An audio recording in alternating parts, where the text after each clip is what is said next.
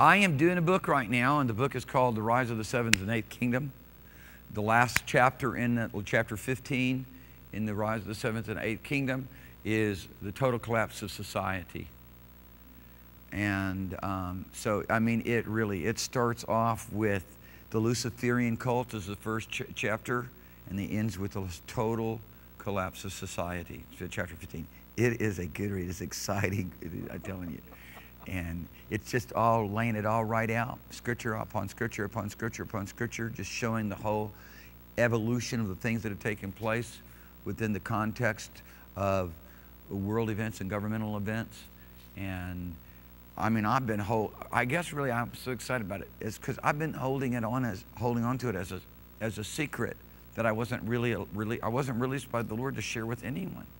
I mean, it was like I think it was about 6 months ago, I whispered to somebody, said, "You can't tell anybody." And then I kind of felt bad for doing that. And then it was like about 2 weeks ago, the Lord released me to do this.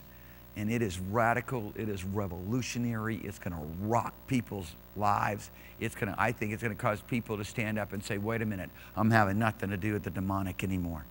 You know, and that's what I like about it most. You know, it really does draw a deep Grand Canyon between what goes on in the kingdom of God and the kingdom of Satan, and where we really are falling out and what side we're really standing on. And there's that big of a gulf between the two. So it's that time. And so tonight I'm going to give you some overheads because I want to begin to talk to you about Mystery Babylon.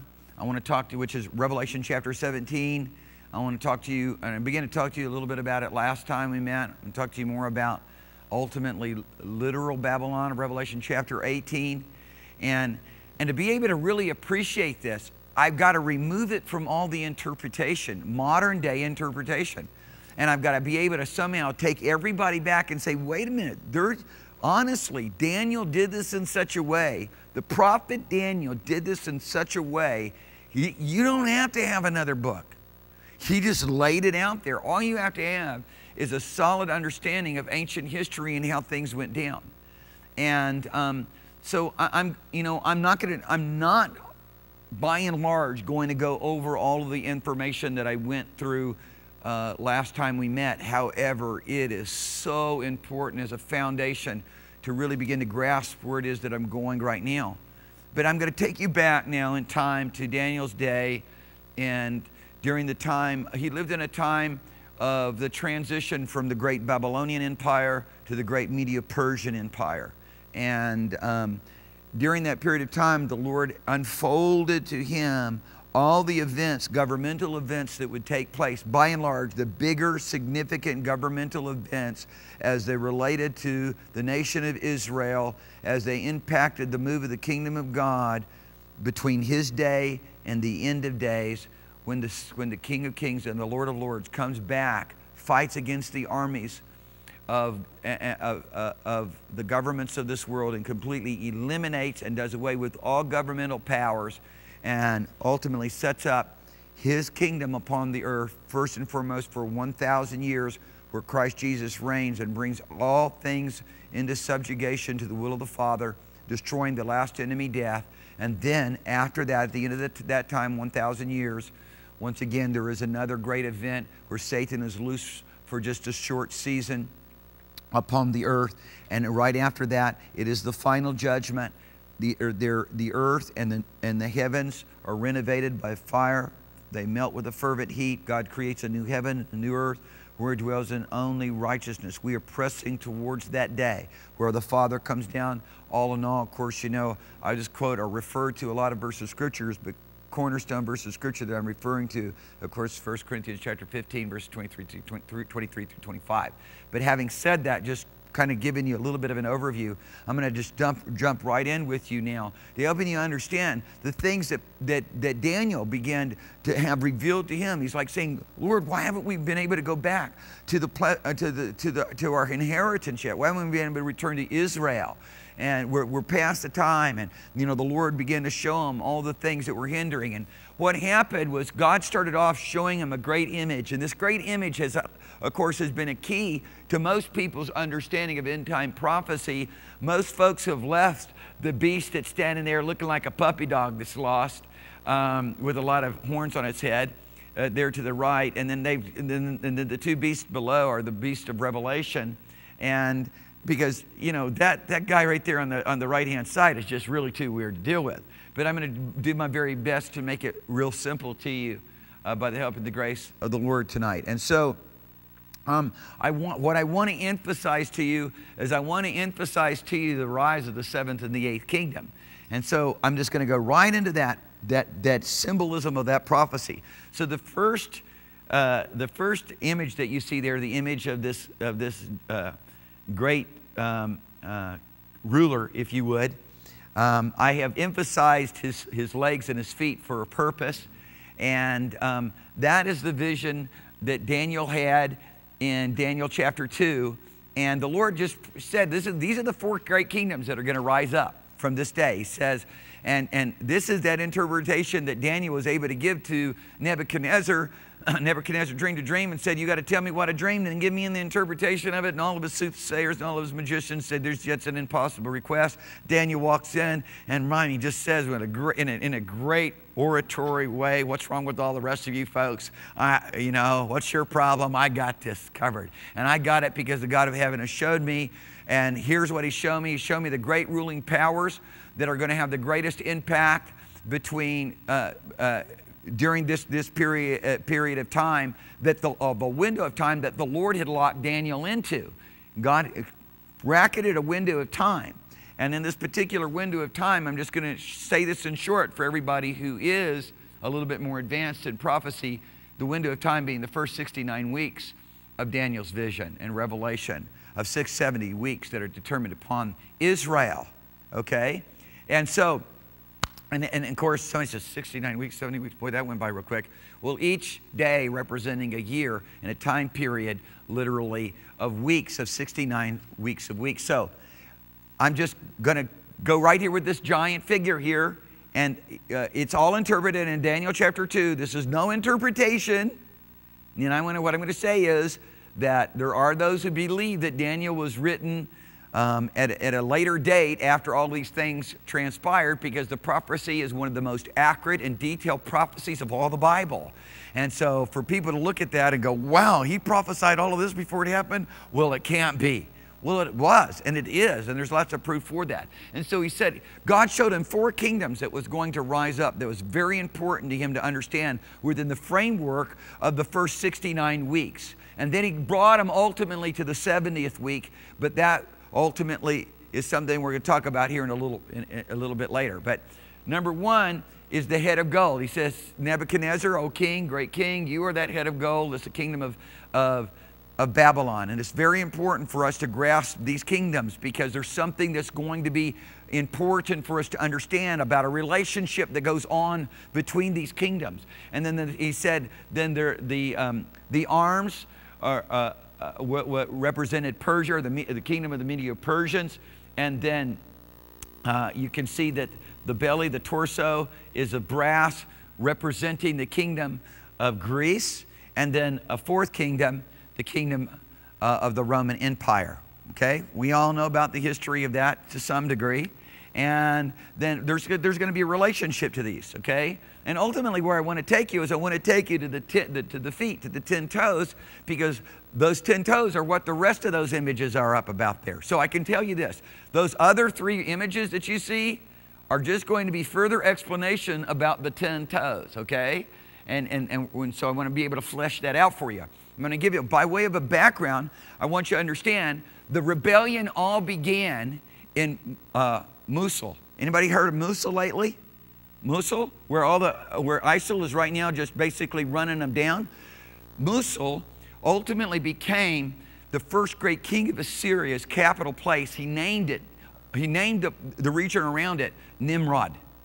It's a different name, Nimrud or Nimrod, because the Assyrians really related to Nimrod, his religion, his cult of interacting with angels, or what modern people began to call genies. Oh, you know, and they said that's mythology. They called them genies. It was a particular word that they used for these angel spirits that had a function with the wind, had a function with all the various different stars and host of heaven.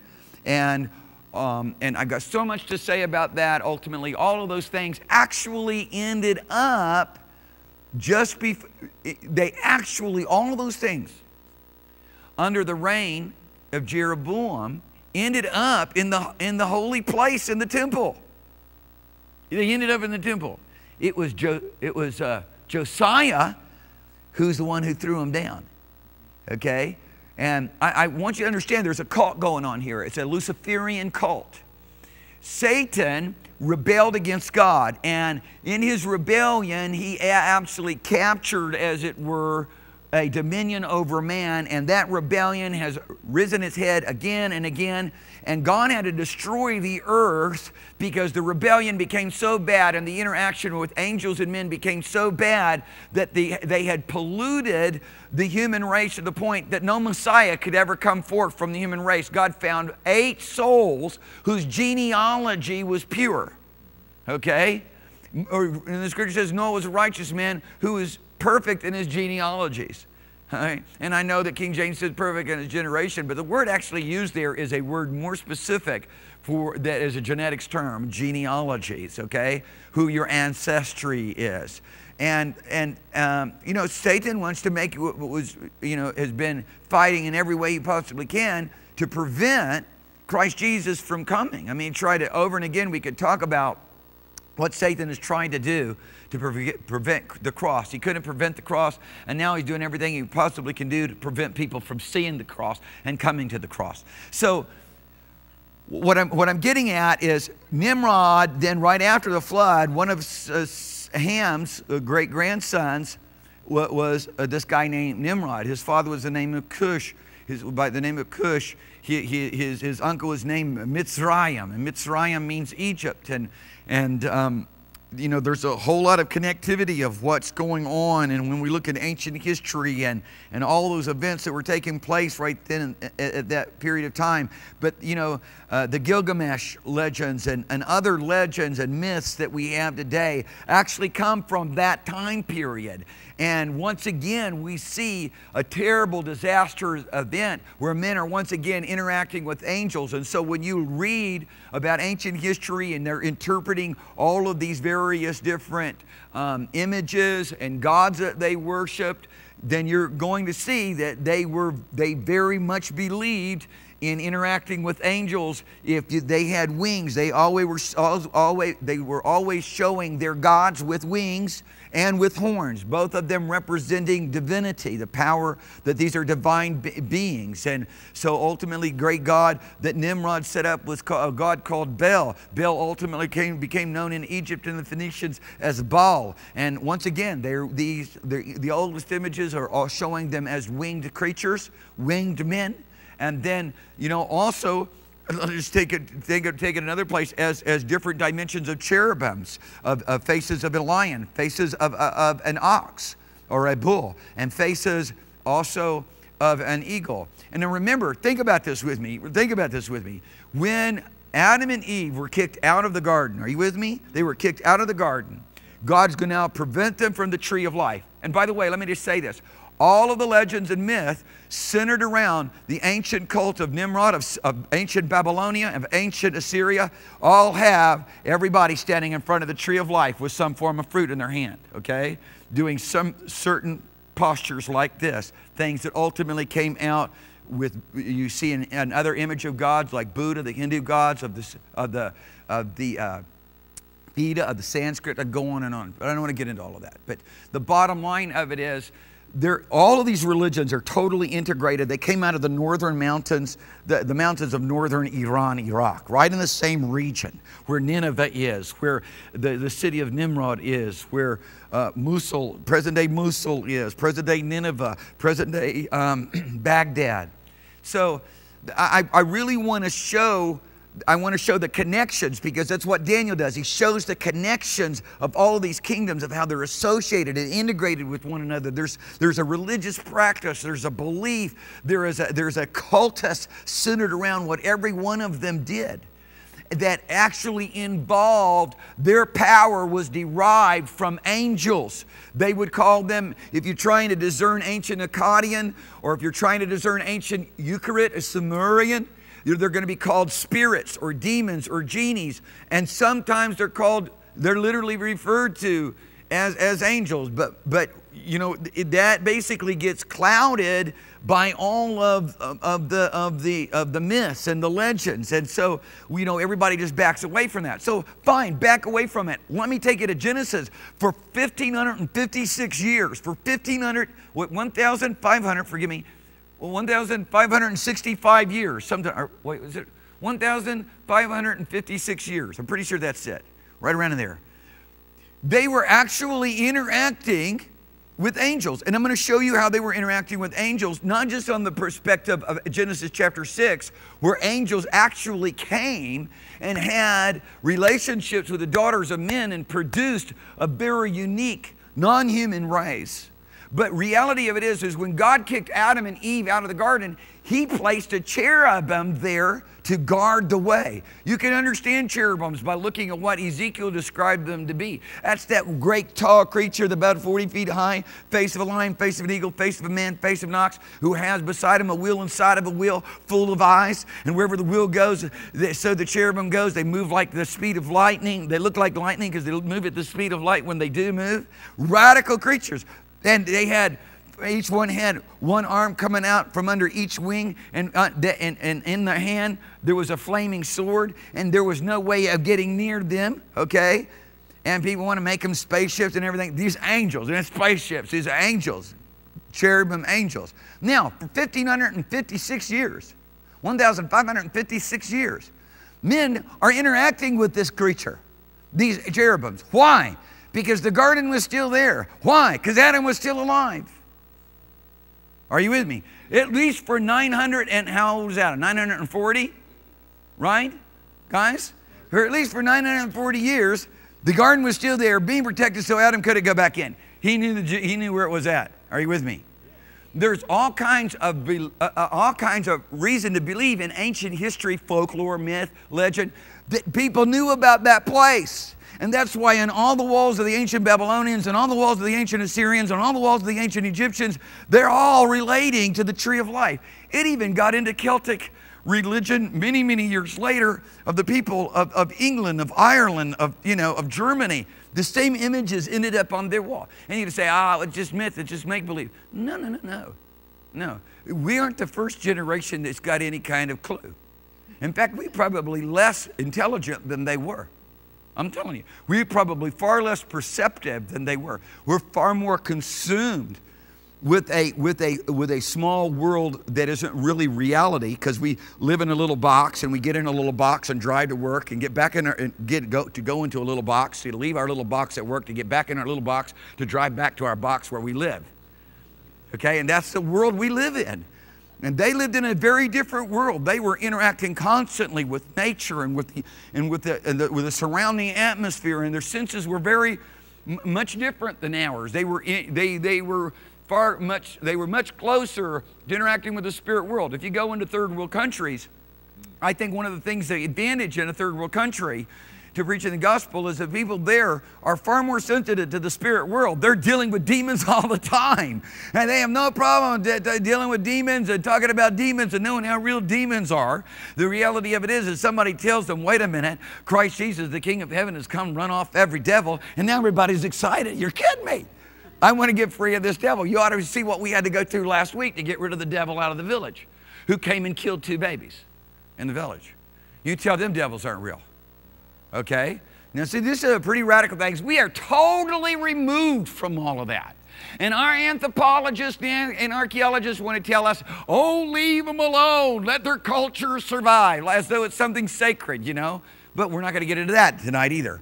I'm really making the point of how that reality of it is there was always this interaction, this mentality of those people that are what we would call pre-flood people, antediluvian people, that ultimately were very sensitive and very interactive with the angelic world, fallen angels. And also, as I pointed out, you know, at least one of God's company of angels, the cherubims. Now, after the flood, Nimrod raises up and he's going to build a ziggurat, a tower, a temple, okay? Not like we would think of, oh, he's building a little tower up to heaven and, you know, it's going to go all the way to the throne of God. And God says we got to stop him because if we don't stop him, there's nothing going to be prevented from them. And, you know, and of course, then in Sunday school, we got him going up past the clouds all the way up into the very throne. Well, we realize that that's just simply not any real picture of what went on, because we know they wouldn't have got up too far and they would all died from lack of oxygen.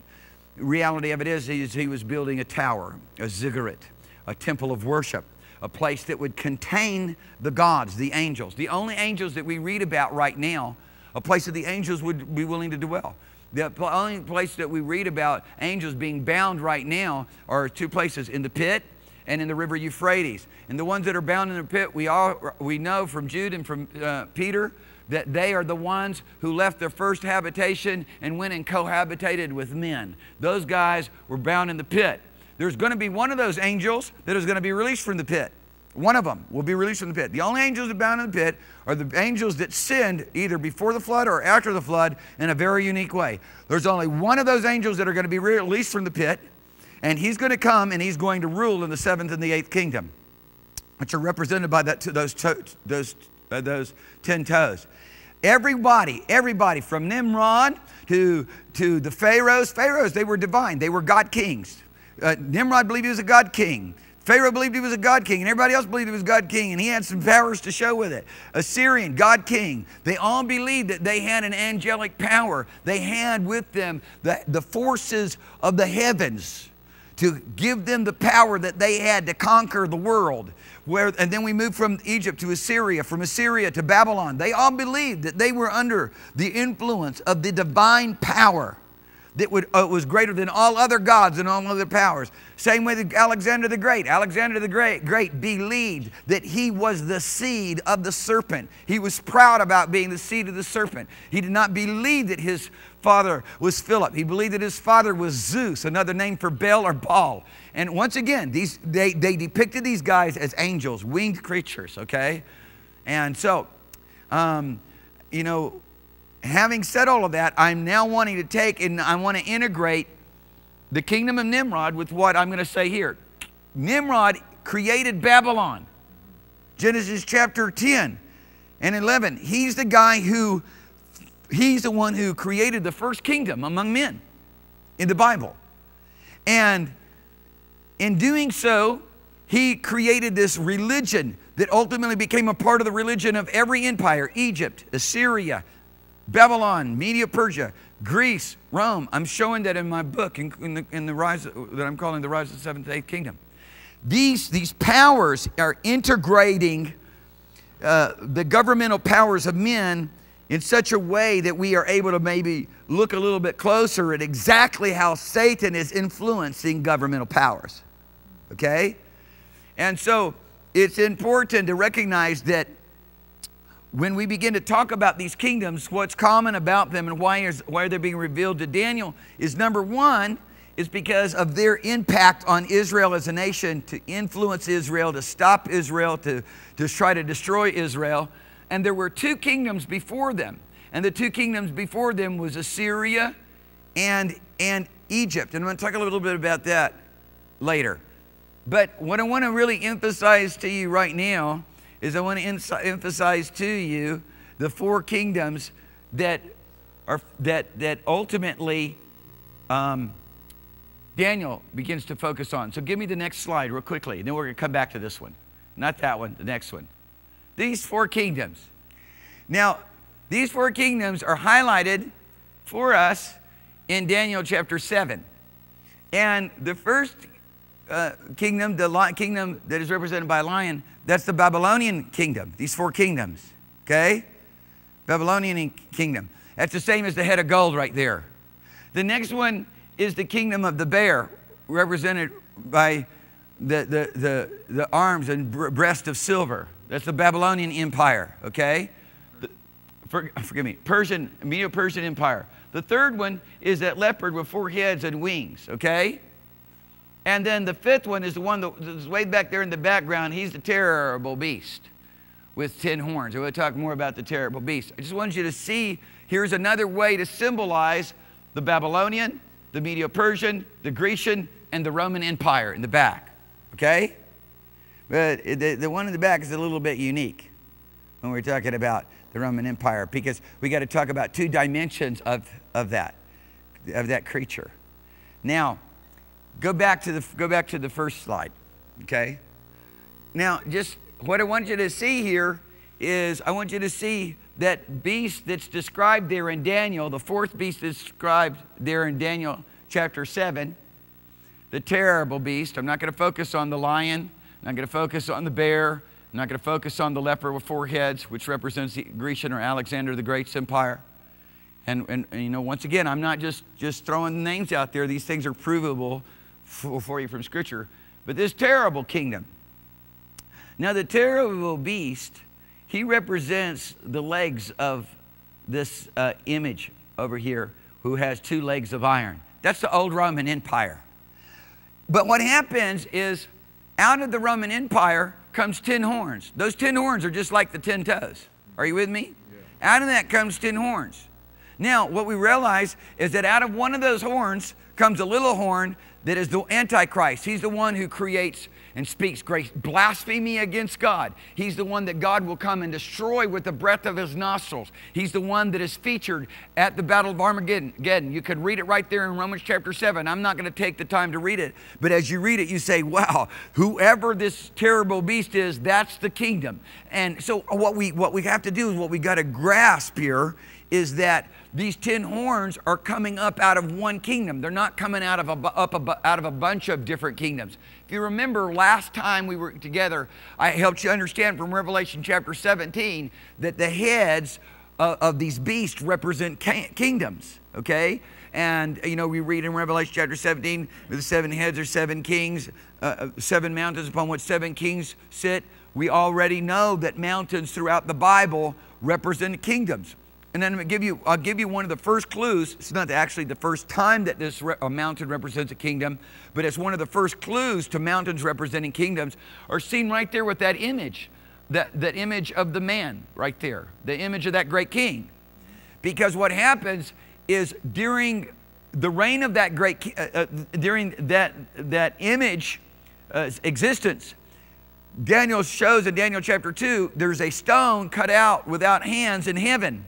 And that stone is thrown out of heaven and it hits or strikes the image right in the feet, right in the toes. And God then describes to us in the book of Daniel that this is then the kingdom of God, which ultimately destroys the governments of men and then grows into an exceeding high mountain. And so the kingdom of God, there's one of the very clear places represented by a mountain displacing all the kingdoms of the world. So when you get to Revelation chapter 17, nothing's changed about the imagery of a mountain. And even if you were confused about the imagery of a mountain, the Lord then goes on to say these 7 mountains are 7 kings. Okay, and he makes it very, very, very clear. And he says 5 are fallen, 1 is, and 1 is yet to come. That's Revelation chapter 17, right? I'm review for you, right? 5 are fallen. What 5 had fallen? Egypt, Assyria, Babylon, Medo-Persia, Greece. 1 is. What kingdom existed during the days of John? Rome. And 1 shall rise up afterwards. Okay? Now, keeping those things in mind, we see four images that are representing 4 kingdoms that are part of the Daniel time period, if you would. Okay? One of them was a lion, Babylon. One of them was a bear, Medo-Persia. One of them, a leper with 4 heads, Greece. One of them, this terrible beast, Rome. It's Rome. Say it's Rome. It's Rome. But it's not Rome because it can't be Rome because this kingdom exists in the last days, the one that God destroys when he comes to set up his kingdom. But it is Rome, but it's not Rome. So what am I saying? I'm saying that out of the beast came forth 10 kingdoms, 10 kings, represented by 10 horns this time, again.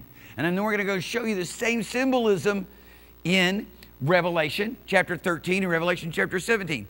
God shows the 10 horns come up out of one beast to help us understand, wait a minute, these 10 kings that have 10 kingdoms ultimately emerge from a specific geographical location, from a specific empire, so we can begin to understand that. Give me the next slide, the map.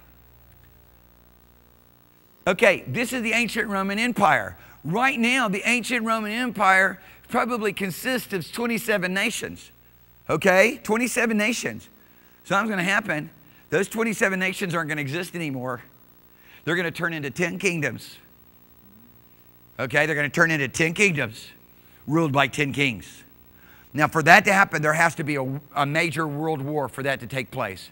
That's how we know that in this region right here, this is a hot spot.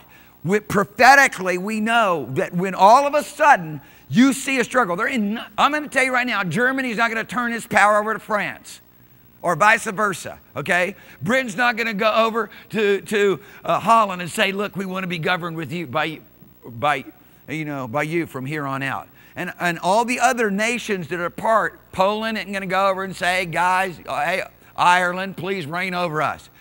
For it to form 10 kingdoms ruled by 10 kings. Where do you know kings ruling at right now?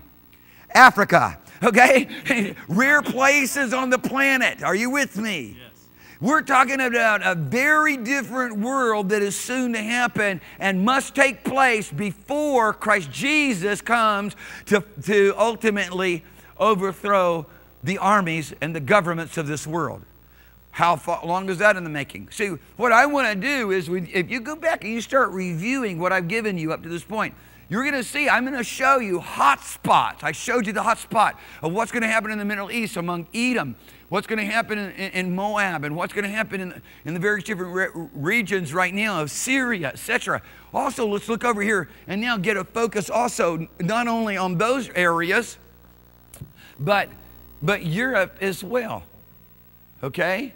Reaching up there into Turkey and all the way over to England and Germany and France and, Spain and the northern horn of Africa. Are you with me? Can you imagine the changes that are going to take place? One of the things that I like to do is I like to say, because I know where the Antichrist comes from. I know his system of religion. I know the things that are surrounding him. Nimrod was a perfect type of him. Sargon II was a perfect type of Antichrist. Sennacherib shares certain interests that are similar to the Antichrist. But no one was a perfect type of the Antichrist like Nimrod and then Nebuchadnezzar, who actually goes and builds an image and says, fall down and worship me. Who's going to do that? And the Antichrist is going to build an image and tell all the world to fall down and worship the image. And if you don't worship the image and take the image's mark, he's going to take it to another level. Because what's going to happen is it's going to go to another level because of the magnitude of the interaction of the fallen angelic world of Satan's power. He's going to make the image actually live and speak. And so, pretty radical, isn't it? It's pretty radical. Okay, are you guys? I'm getting ready. God doesn't show us things in His Word just to humor us. He shows us, for those of us who are purposed to see, and that should be anybody who's willing to hunger and thirst after righteousness, this is what's going to happen. I'm showing you so you can get ready, so you can prepare, so that you can do the things in ministry that need to be done in event of all these issues taking place. Okay? Are you with me? The point I want to make with this slide. This is the major change that's going to happen in all of Europe. I like to take maps like ancient empire of Egypt, show you the region. By and large, I personally believe that's what Egypt is actually going to look like when Antichrist comes to get it. And I do the same thing with Syria, ancient Greece, ancient Turkey. And but reality of it is, no matter where we're looking, we're seeing commonality. We're seeing commonality of belief, commonality of worship, commonality of the things that were going on within the framework of their governmental power. Now, and their effect on Israel. Was there any kingdom that messed with Israel as a nation before Egypt? No, the answer is no, because Israel came into existence during the time of Egypt, the Egyptian Empire. You with me? Yeah. Okay? And so when we begin to look at 7 heads, every time you see 7 heads, you're looking at 7 kingdoms. Every time you see 7 heads, you're looking at 7 kingdoms. What are you looking at? You're looking at Egypt, Assyria, Babylon, Medo-Persia, Greece, Rome, and then the 7th, from which also comes the 8th. You with me? Yeah. Okay, back to the other slide, please. First one. Now, so what we see is 10 horns come up out of this beast up here. And you see in the middle, there's one horn's got a crown. He's got the mouth. He subdues 3 of them right off the bat. What's going to happen is now in Daniel chapter 8, God's going to show Daniel something more about this particular horn, little horn, and I'm going to come back to him in just a minute. I don't want you to go there now. I'll come back to him in just a minute. I just want you to know that little horn means Antichrist. That little horn means the last kingdom that stands upon the face of the earth in the last day. It means the 8th kingdom. It's the one that everybody talks about in terms of the Battle of Armageddon. That's where it's all going down. And he puts those horns right out of that one beast so that we know its geographical location. Now the next beast I want to show you is this beast that comes out of the sea of humanity, out of the sea in Revelation chapter 13. This one right down here in the left-hand column. This, once again, how many heads does he have? 7 heads. Okay? Because he's connected, once again, he's connected with all of the religious system, cultic system, and oppression of the kingdom, trying to stop the kingdom of God, the advancement of God's people, the things that God is doing in the earth. That's what brings connectivity between all of these kingdoms. Once again, you see 10 horns coming up out of one of the heads. Okay? And this time, it's a leopard. And there's a reason being because the Antichrist kingdom is represented by a leopard, but he has the mouth of a lion. Why? Because there's also various different elements of the Babylonian kingdom. Where did the Babylonian kingdom start? Nimrod. It's where it all began. That's where the rebellion began after Noah. If I could get you to just remember that. Say the rebellion began after Noah with Babylon. The rebellion began after Noah with Babylon. And the rebellion ends with the Antichrist in Babylon. Same kingdom. That is, look, people, that is no coincidence. Are you with me? Yeah. And that's why we've got to grab a hold of the religious system, the belief system, the practice, the goal, the purpose. What was this all about? Somebody said, oh, you know, it's going to be the Mohammedists, Islam, because they behead. Nobody beheaded like the Assyrians. When you depict Assyrians, you depict the conquerors either with a pile of heads in front of them or with a big stick poking out the eyes of kings and champions. They were ruthless. When they wanted to mess with, when they took you over, they reached into your mouth and jerked your tongue out of your mouth. They were ruthless. Okay? Nazarbanipal, right? That's how you pronounce his name, right? It's a tough one, right? First great king. He defined Assyria. And he's the one who built the great monument and city to Nimrod because his whole idol, his whole God, his whole religious worship system was all about the same gods, Baal, B-E-L, Baal, who was the God of this world. And he was called the God of this world. He was literally called the prince and the power of the air, who ultimately also became known as Baal. Come on, think about this, people. And these gods haven't gone nowhere. Just because we think we're so bright and intelligent and we're not superstitious, I'll tell you right now, they doing their work because they did the same thing. The religious practice was to get people drugged up, intoxicated, and to bring them into all kind of lewd sexual immorality. That's how you worship these guys. And you had to get drunk and intoxicated so you could be sensitive to their influence, because that was the only way they could ultimately reduce you to such immorality, to such unclean and unbelievable immoral practices, that there would be no way that man at that time had the ability to even be that immoral. But it's everywhere now. And now these fallen angels, Satan has created for him a system. Boy, he gets the word out quick. He's got an internet. And you know, I'm telling you, dear people, I pray earnestly, I pray desperately that the satellites fall out of the sky. And they will. They're coming down. They're coming down. They're coming down. And it's an act of God's mercy. People say, we want to do intergalactic travel. You ain't going to get it. It's coming. The system's coming down. So it's very important to recognize once again that when we see the 10 horns of this beast with 7 heads come up out of the sea that John's talking about, we recognize that once again it is connected, it is attached with all of the 6 kingdoms that are before it, and its primary purpose is the same: to fight against the saints, to stop the kingdom of God, to direct the focus of its attack against Israel as a nation. That's it. Okay? Now then we're going to see this whore. And she's got her cup in her hand. What's her cup? What's in her hand? A cup. What is this cup? It's blood. What did the ancient cults of Sumeria, of ancient Babylonian, and of Syrians represent? They drank blood. But they not only drank blood, they drank wine that represented blood. And they had to imbibe this intoxicant in order to be able to participate with the lewd and immoral acts that those fallen angels demanded.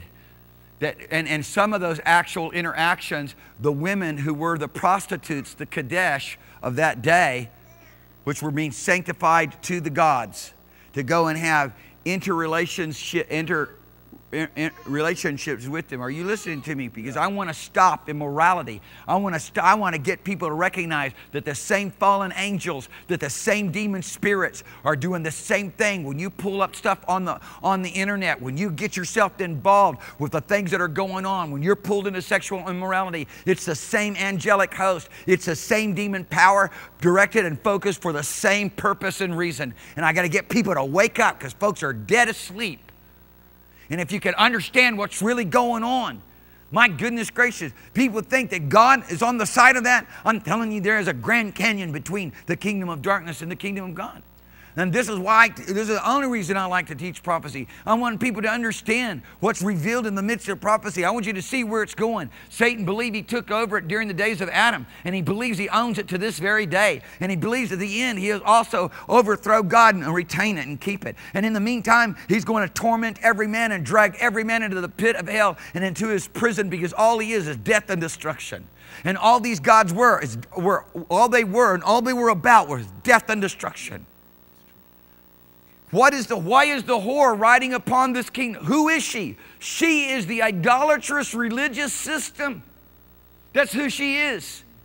She's the idolatrous religious system that Nimrod instituted when he was building a tower to enter into the spiritual realm, so that nothing would be prevented that they wanted to do. All they wanted to do was interact with the demon spirits. They wanted to interact with the angels that would give them power and ability to overthrow God himself. Nimrod was a hunter of men, not lions and tigers and bears. He hunted men that he would bring all men under slavery. So he went and hunted men to all the known regions of the earth that day, had gathered them all together in a small geographical location called Babylon. Pretty radical, isn't it? Huh? You're listening to me. This is what the Bible says. This is what God has revealed. If I want to get people to burn with the same kind of passion, man, I can't get anybody's attention. It's like all the world is just running in this huge, trance right off the cliff into hell, and you're screaming and hollering saying no. And what's worse is they think they're right on their way to heaven. You're saying no. Can't you see what God's been saying from Genesis chapter 1 all the way to Revelation 22? You do these things and you'll be destroyed. You got to understand who's behind this. This woman, this religious system, Right now in my book, On the Rise of the Seventh Day Kingdom, I'm showing how that when God came down and intervened and stopped what Nimrod was trying to do, and scattered the people upon the face of the earth by dividing their languages, the first thing that begins to emerge is the empire, the Egyptian empire, as they begin to build their ziggurats in a very unique way, the pyramids. Once again, containing the gods. Pharaoh emerges as a god king. The same religious practices. God, Ra, ultimately, and as I said, Baal, who replaced Baal. Just another way of saying the same name.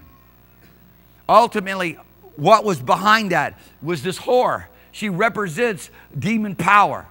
She's the one who is always persecuting the saints. She's the one who turned them in, who basically sorely afflicted Israel, making them slaves in Goshen, and demanded that all of the firstborn of the Hebrew children be destroyed. That's her. She is the one that demands that men come and worship her and bow down before her. She epitomized sexual immorality. She epitomizes intoxication. She epitomizes rage. That's who she is. She's drinking the blood of the saints, and she's happy about it. And she's a harlot. In other words, she's not a prostitute. She don't sell it. She gives it and demands it to be given to her. That is her cultus. She demands people to get into immorality. She was expressed as Isis. She was expressed as Diana. She was expressed as Artemis. She was expressed as Estar. There's all these various different names for her. She's the cultist of idolatry. Really, angels showed men, make this image, and through this image, you can get to me over here on the other side. In other words, through your interaction with idols, through this interaction and this practice that we give you, you can now have control over demons. So the great scholars of the past said that literally religion, the basis of religion, was the sorcery and the magic that was around it. That was the whole creation of religion. Outside of Bible, when you look at it secularly, it was the magic, it was the witchcraft, in other words. It was the sorcery. It was the being able to have power over the angel like a genie in a bottle. It was to be able to have demon spirits go and kill somebody for you. It was to be able to give the supernatural world, to get the supernatural world to bring power upon you so that you could subjugate men. And listen, there's all kinds of stuff trying to stop what I'm saying. The good news is this, and nothing can stop the Word of God. Men have done all that they've done against God in a spirit called rebellion. And it pervades everywhere. And when you suddenly recognize it and you can see it in its manifestation in the garden, and you can see it in the manifestation throughout the places where it plagued humanity in the Bible, and you ultimately can see how it's trying to influence you, you'll become at war against it. And that's why people like me are not very popular. You want to categorize me as in some kind of a category where you can discount me. They want to try to find some way to discount me. Satan takes people like me and does anything he possibly can do to discredit them. And he's used tactics in ways that has caused a lot of men of God to fall. What happens when you come through on this thing on the other side as gold tried in the fire? I tell you, I am at war against the devil, against Satan, against demon spirits. I'm at war against him. And Father has given me an authority over demon spirits, and I can spot them a long ways off. And I'm going to tell you right now, dear people, I pray in Jesus' name, you'll be able to spot these things as they're coming down, especially as they're going to try to influence you. Because the purpose of demon spirits is to take you out, to destroy you. You listen to me. You listen, Mom and Dad, you better watch your houses. Because Satan is ruthless. He's going to take your kids. Listen, if I could just grab a hold of the young people of this age and say, you don't understand. You are bowing down to worship a God when you're involved in all the stuff that's going on. They're sexting, sending text messages that have sexual content to it. They're doing all kinds of crazy things. You know, people are telling, we're hearing stories about where people can be involved in every kind of sexual immorality and still be virtuous because, you know, they did the sexual thing as called sexual favors. They're just like patting one another on the back, and it's just, no, you need to listen. You need to shut your ears up, close your eyes. It's bottom line of it, it's going down in the church. And here I stand up here preaching my head off while I got a bunch of saints resisting me, while meanwhile people are dying and going to hell all around us, right in the context of the meeting, where people could have been delivered from demon spirits. Instead, they were rebellious because they gave place to rebellion and thus were snared by Satan. If you walk with God, He will deliver you from evil. If you submit yourself to God, He will deliver you from evil. You'll never be taken out by the powers of Satan. The only way Satan can fulfill his sin in you is somewhere you have to submit to him. And it's usually rebellion. It's usually disobedience. The disobedience of rebellion. There's plenty of it. Once again, you look at the beast he's riding. Okay? 7 heads, but out of the seventh rises up 10 horns. And out of those 10 horns are always showing us about the Antichrist and where he's coming from. And this Antichrist is going to be ruled over by an angel that will come up out of the pit. I read that to you last time we got together. Can you help him? Can you just help him? Just pray in the Holy Ghost or something. I mean, I can handle it for like 2 or 3, 4, 5, 10, 20 minutes. But then you know, it's hard for people to listen to the recording of this. It's hard for people to really hear sometimes on the web because the microphones pick up higher pitches better than lower pitches. So I want everybody to be in on this. It's just at some point we have to consider everybody else more than ourselves. Right? Okay. And so look, I'm happy for the hunger. I got to get you guys to grab a hold of something. When you see the 10 horns, it's all about helping us understand the Antichrist, who he is and where he comes from, the context from which he arises. This is so important because then we're not running over here looking and running over there looking. Meanwhile, that's Satan's greatest strategy, to distract you, to run interference, to say, oh, I'm over here or I'm over there. Meanwhile, he's fully developing his plan where you're not even looking. And that is fundamental to being successful on the battlefield. And it was Satan that ultimately taught men these things. When you look in Revelation chapter 12 and Revelation chapter 13, Satan comes down out of the realm of heaven. He's now no longer invisible, in other words. He's laid out before men. Men are able to see him. He's going to do everything he does through his surrogates, as it were. One angel that are going to be seen. He said, oh, I can't believe angels and fallen angels are going to be seen. Well, angels of God, angels of heaven, are going to be flying through the air, screaming out to man the everlasting gospel. So if you can see the angels of the Lord, what is so dramatic? What is so impossible that suddenly the veil is off and you can also see fallen angels as well? Because fallen angels have now power that they never had before. God will give them power to overcome the saints. They're going to be taking heads through men. If you do not take their mark, if you do not take the the mark of the image, and it's the only way it can possibly even be understood is just the number of a man. It's man worship. It's humanism. It's we will rule ourselves. We do not want you. We are united together as one voice. That's why Nimrod is a perfect Antichrist. That's why Alexander the Great is a perfect Antichrist. He wanted to unite the whole world under the doctrines and belief system of the Grecian Empire so that he could free the whole world through this unity of knowledge. That was his thing. That's why he's a perfect Antichrist. That's why when the Antichrist is perfectly typed, he's always typed in terms of Alexander the Great, the Grecian Empire. So go to the next slide. That's him. Now I'm talking to you from Daniel chapter 8 again. And in Daniel chapter 8, what we see is a ram. And now, you say, well, the symbolism's really jumping around. Yeah, but the good news is that we're constantly getting feedback from Daniel exactly what the symbolism represents, so we don't lose track here. Now, the Babylonian Empire does not, the Medo-Persian Empire is not represented by arms and a chest of silver. Now the Medo-Persian Empire is not represented by a bear with 3 ribs in its mouth. Now the Medo-Persian Empire is represented by something very unique. A ram.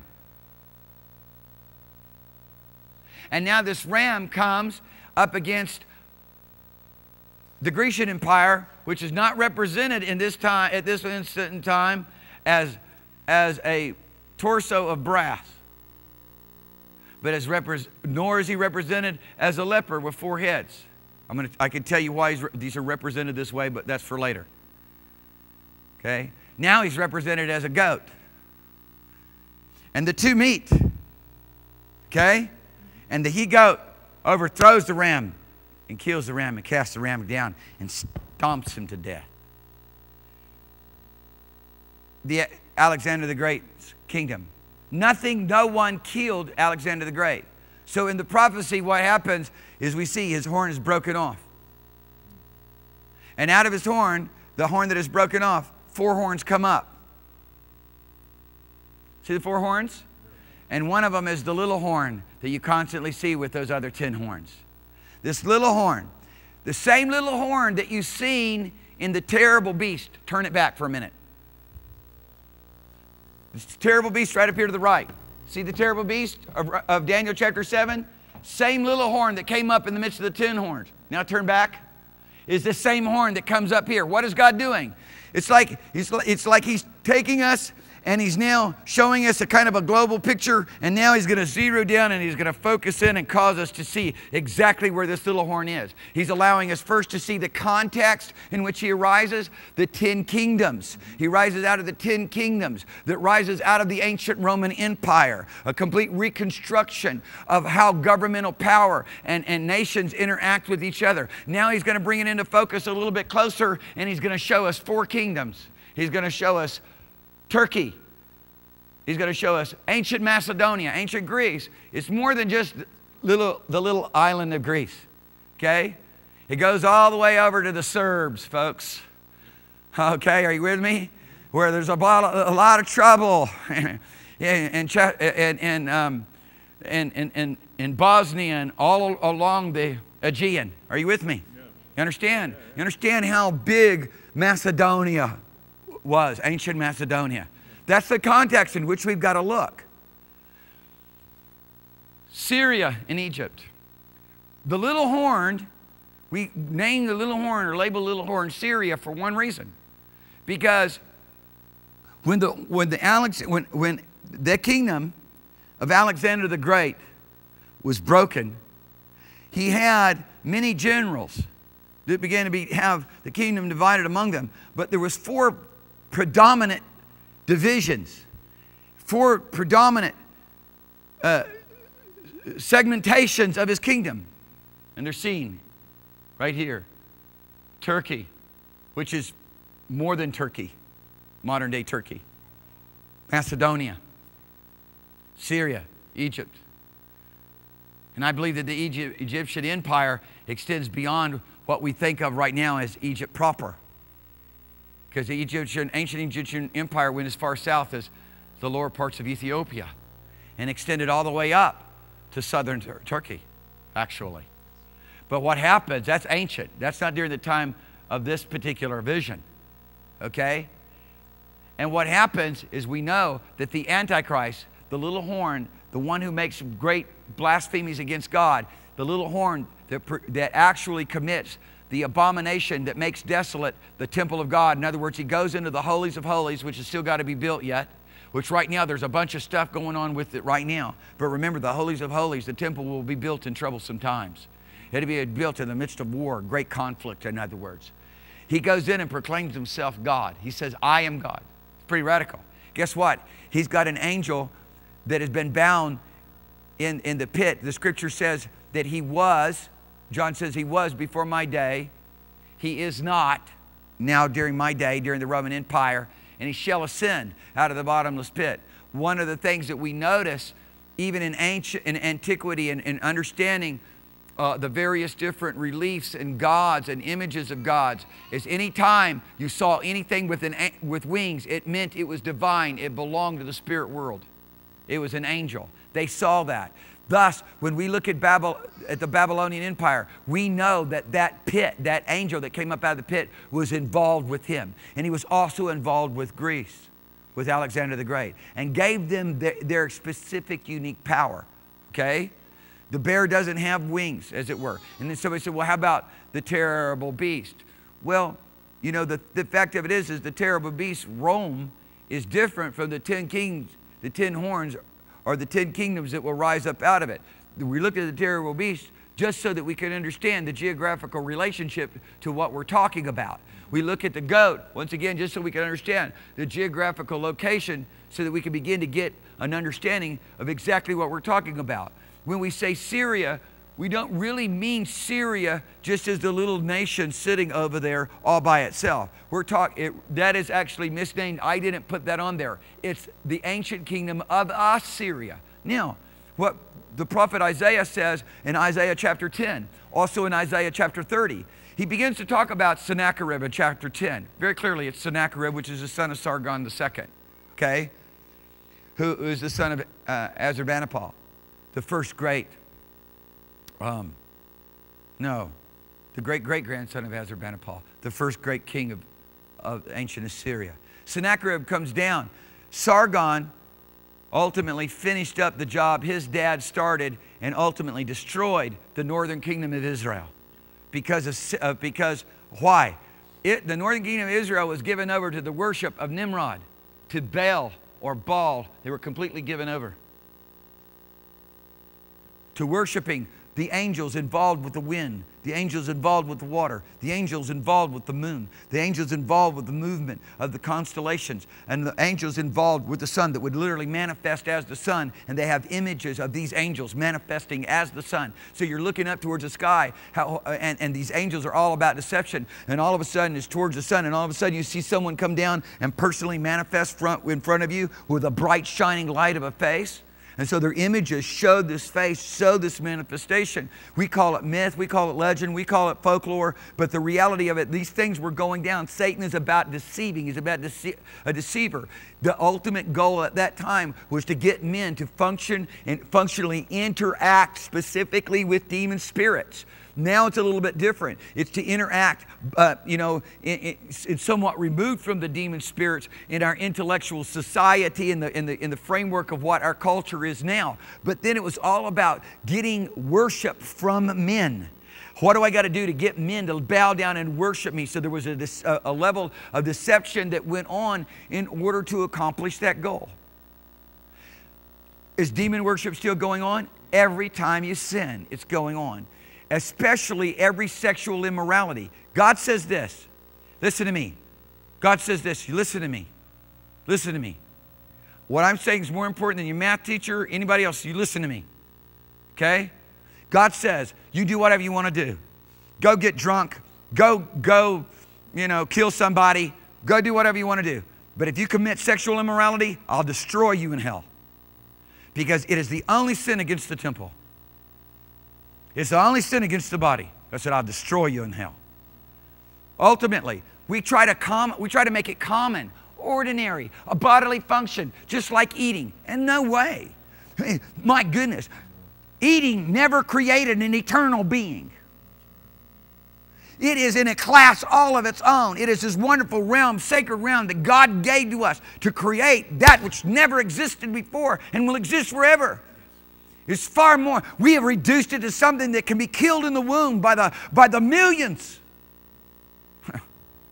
Listen to me, people, because we live in a time of great deception. We live in perilous times. We live in a time of seducing spirits. We live in a time where people are saying they're interacting with God, and they're not interacting with God any more than the northern kingdom of Israel was interacting with God when they worshiped Baal. But they said in their Baal worship that they were worshiping Jehovah and made groves unto him, and ultimately brought all of that worship into the holies of holies.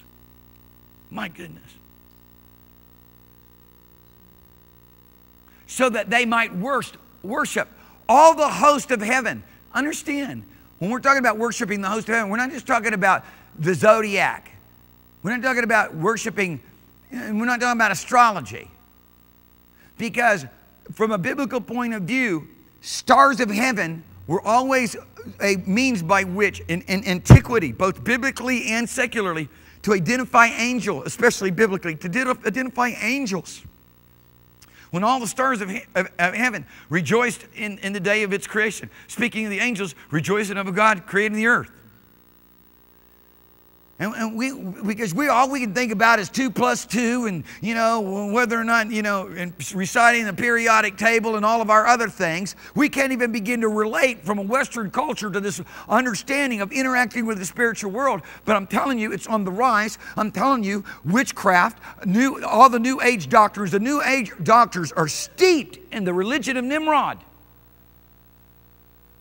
The Babylonian worship is very alive and apparent.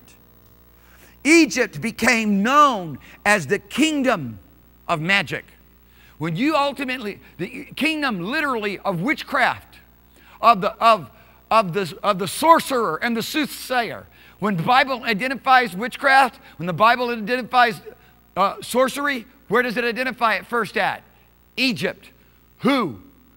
All of the soothsayers that stood and the sorcerers that stood alongside of Joseph when Joseph interpreted to the king the dream that he had. And they're magicians, they're magic people who are able to do all their various different interaction with demon spirits to find out unknown things. They say that there are great things. I don't know, I've never really proved this out, but I've seen writings on it, that there are great mysteries hidden within the pyramid, the circumference of the earth, an astronomical unit, the distance of the earth to the sun. I mean, all that stuff would, you know, and they show a math to support that. And if it is all true, I don't have a problem with it being true. I know I'm not proving it out, you know, but the bottom line of it is, I can easily see how this it would have happened, because they were interacting with angels. Angels taught them how to do the magic, how to do the incantation, how to interact with them so that they could give them information of what was going on in people's lives, of what was going to happen, as it were, in the future, because it was a future that they were dictating. Are you listening to me? It's never gone away. It's the whore that sits upon the beast. It's her religious practice. It combines all demon worship, all idolatry, all interaction, as it were, in the realm of having a go-between, a mediator between men and God. What's going to happen is this. Those under the rulership of the Antichrist are going to kill her symbolically, because there needs to be no more mediator. Satan is here. Lucifer's here. Bel showed up. Another name, Zeus. Alexander the Great believed he was the son of Zeus. Whether that's true or not, you know, whether he was somehow part angel and truly the seed of the serpent, he understood his purpose. His purpose was to unite all of the earth under the worship of his one God. Well, he had a plethora of gods, okay? A pantheon of gods, but especially of the God that he looked at as his father, which was another name for Satan, provably another name for Satan. I mean, I pray that you handle these things, that you recognize. Quit being so discerning about all this other mess, when in reality God has showed us so much about what Satan is doing, how he's doing it, so that you and I can see with clarity, to be able to have the ability and the insight, and that much more, the resolve to say, I'm not having nothing to do with you. When you make up your mind that you're having no more dealings with the demonic world, all of a sudden you begin to see. Stop practicing a little, you know, religious Christianity, and start getting in to sonship authority, to being who we're supposed to be, casting out devils, dealing with things as they're supposed to be dealt with. Okay. I'm just going to try to conclude all of this, okay? And without getting into the next subject. And, you know, in the conclusion that I want to bring to you is this. The Lord opens up to us the understanding, fundamentally, of how Satan, the God of this world, the spirit that now works in the children of disobedience, has been ultimately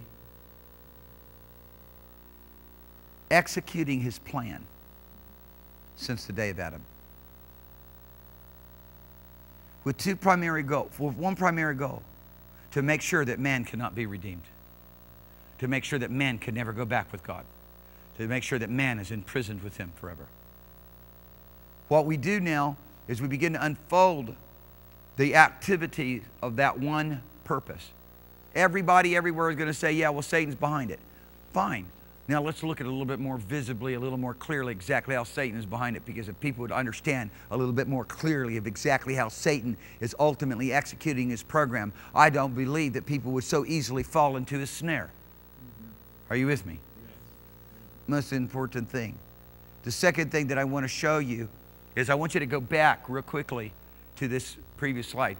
You cannot really see this, but this beast with 7 heads that come out of the sea of humanity in Revelation chapter 13, what happens is it shows all of the kingdoms except Rome really is here.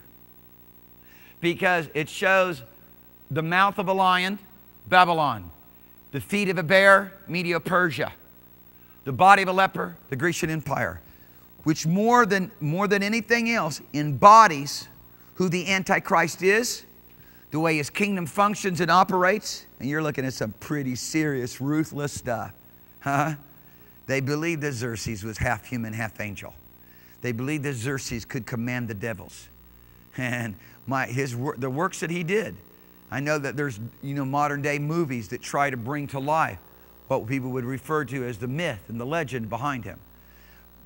When they did Alexander the Great, they did not even come close to bringing to view the myth and the legend that is behind him.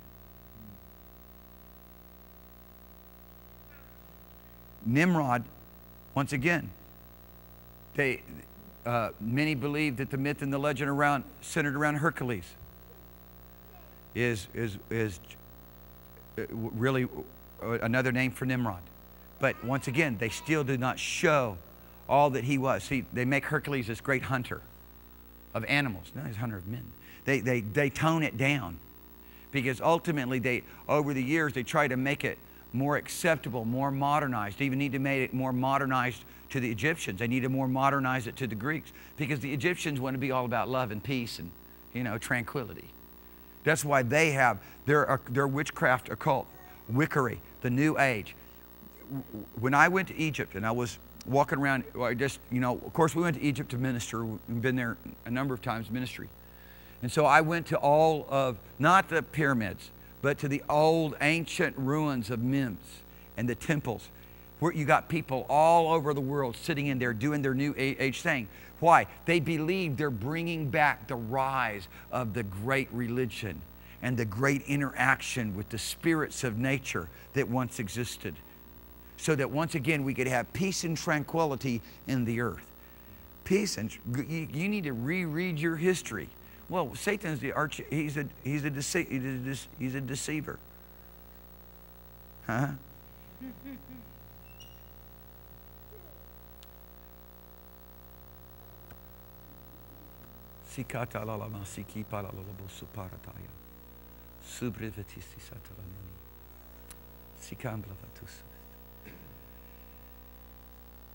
I think that more than anything else, I labor for people to get this, and I can only give you so much in an hour.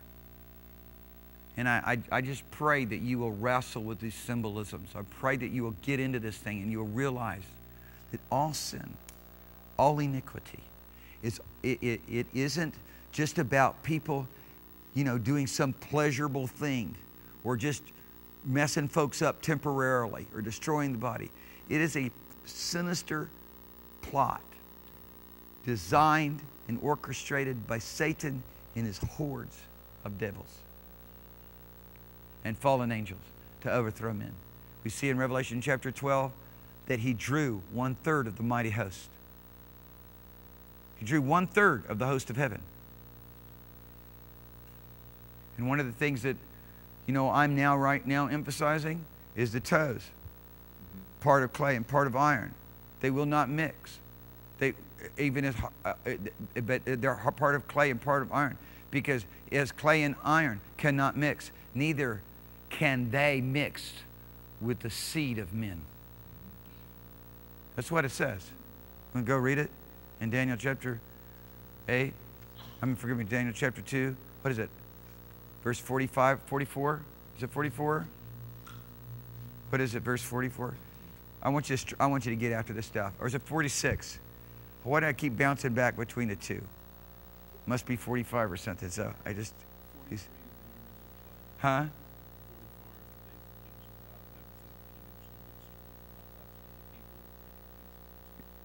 Yeah, keep going.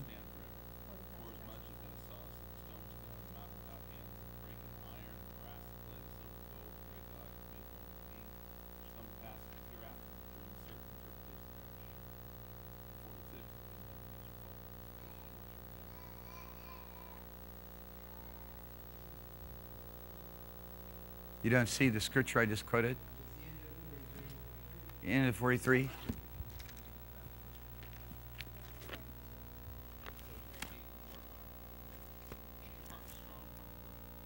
No, I think it's so good to take the time and just read all these verses of scripture, because they're so impactful. It's just that if I do that, it's going to take me a lot longer to get through all the stuff that I'm laboring. And I already have to give every bit of anointing that I have to try to get people not to be distracted, to try to bust through the hindrances where people are just getting information and not allowing it to go into their spirit. You with me?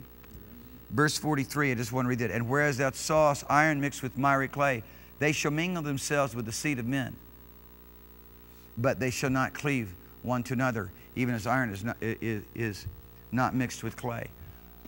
Once again, understanding that just as there was an interaction with the fallen angels or the spirit world of men in the past, so in the eighth kingdom. And remember, this isn't just the 10 toes, isn't just the seventh kingdom. When you look at the 10 toes and you look at the 10 horns, it's not just looking at the seventh kingdom. Many times the seventh and the eighth kingdom have to be seen together in order to communicate these things that the Lord wants to make known. So when he says, why can't the Lord just come out and make it clear? Why does he hide it to some degree in mystery? Because Father's only interested in people who are desperately hungry, who are desperately given over to knowing what's going on, to be able to see. Everybody else can take it or leave it. You're not going to get it.